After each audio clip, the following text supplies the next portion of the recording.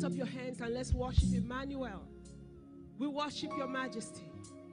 Your name is God, Emmanuel. Blessed be your name, O Lord, in Jesus' name. Please, you may be seated in the name of Jesus Christ.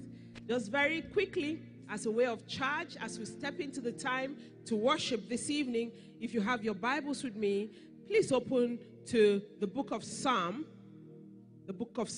and Psalm 100. I'd like us to read all of it together, and then we'll just look at 5 attitudes that we ought to have as we approach God in praise and in worship tonight. And then we'll go ahead and worship him. Psalm 100, let's read together. 1, 2, go. Make a joyful noise unto the Lord, O ye lands. Serve the Lord with gladness.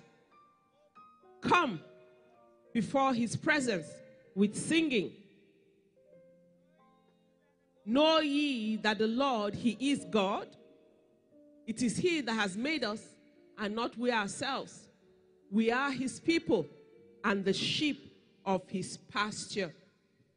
Enter into his gates with thanksgiving, and enter into his courts with praise. Be thankful unto him, and bless his name. For the Lord is good, his mercy is everlasting, and his truth endureth to all generations. Somebody say a loud amen. Hallelujah.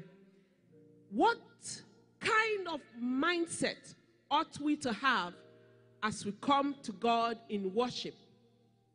Anytime you want to worship God, anytime you are set to praise him, number one, be conscious or be aware of God's godness. Where we read in verse 3 says, ye are the Lord. Know ye that the Lord is God. So God is God. Other people serve small letter G gods, but we serve and come before the God of all gods to worship. Number 2, be conscious that he made you. You still see that in verse 3. Know ye that the Lord is God. It is he that has made us. We were not an absent-minded cosmic adventure. God dedicatedly, calculatedly sat down and made us.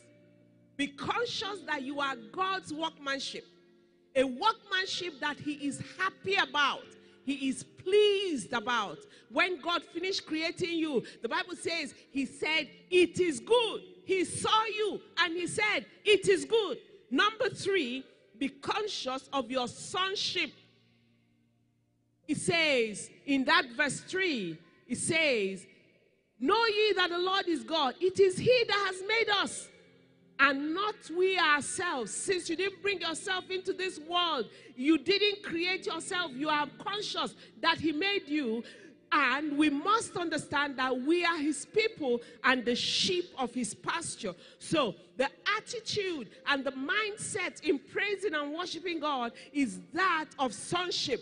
And today, if you are not yet born again, you are watching, listening to the sound of my voice, these are the times so that you can benefit maximally from the time of worship where you set yourself right with God. You set yourself right in the presence of God, in the knowledge that he is your God and you are born again. And number 4, be conscious of his mercy being everlasting.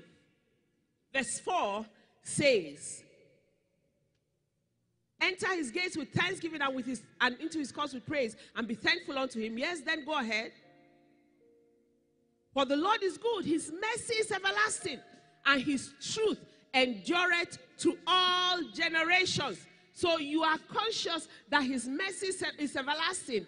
By his mercy, we are not consumed. By his mercy, we have every right to say thank you, even in advance, for what he's going to do, because we are sure that his mercy will overlook his judgment at every point in time. And then fifthly, we are sure that his truth endureth unto all generations. The senior pastor preaching and ministering on Sunday said, God, he doesn't tell a lie. He will say what he will do, and he will not do what he will not. He will not say that he will do what he will not do. God's word is truth. You are sure of it. So even in the place of praise, in the place of worship, you are praising in advance of his promises, of his covenant, and of his assurance. And as we do that today, I believe that the Lord shall cause his glorious voice to be heard in the name of Jesus. And so we are going to come into his presence with thanksgiving this evening. We are coming to his presence with praise, and we are coming with gladness and with singing, and we're going to bless his name. That word bless his name that we see in verse 3. I think that's verse 3. Let's look at verse 3. You know that we're sheep of his pasture. Yes, go on to 4. Enter his gates, yes, with thanksgiving, and into his courts with praise. Be thankful unto him and bless his name. The word bless his name means salute him, honor him, bow before him, kneel at his feet, acknowledge him. So we're acknowledging him from our hearts. We're acknowledging him in our singing. We're acknowledging him in our talking. Like the senior pastor ministered the other day, we're acknowledging him even in our life and in our conduct. And then we are blessing his name. Father, I bless you. I salute you. I honor you. I kneel before you. I bow before you. Let's rise up on our feet as we go into time, worshiping him and praising him this evening. What a mighty God we serve. Father, we worship you. Father, we worship you.